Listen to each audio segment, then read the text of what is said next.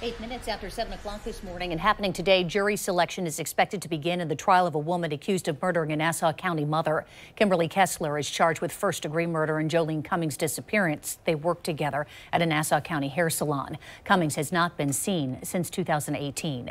News4JAX reporter Ashley Harding is joining us now live in Nassau County. Ashley, Kessler's attorney has filed several motions ahead of the trial. He certainly has. Jennifer and Bruce, good morning to you both. That includes one to move the trial somewhere else here from the Nassau County Courthouse. Now, in that motion for a change of venue, the defense says that media coverage is so pervasive and inflammatory that there's no way Kessler can receive a fair trial in Nassau County. And here at the courthouse, the judge has said she can participate in jury selection, so that means we may see her there inside the courtroom.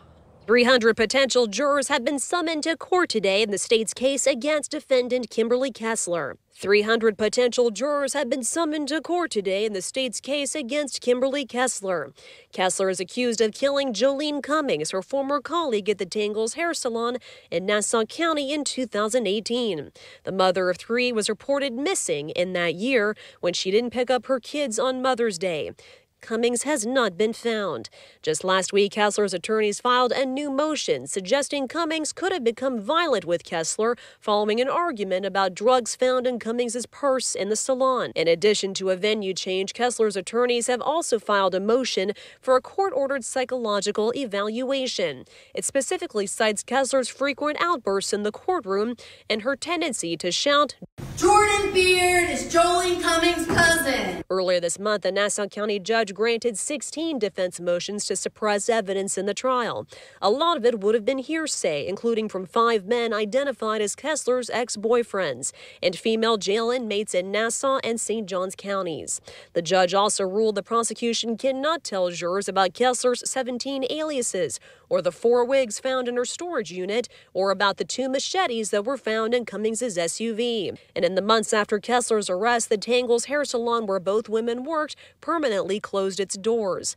As a trial against her accused killer finally heads to trial, the family of Joleen Cummings hopes and prays for justice in her case.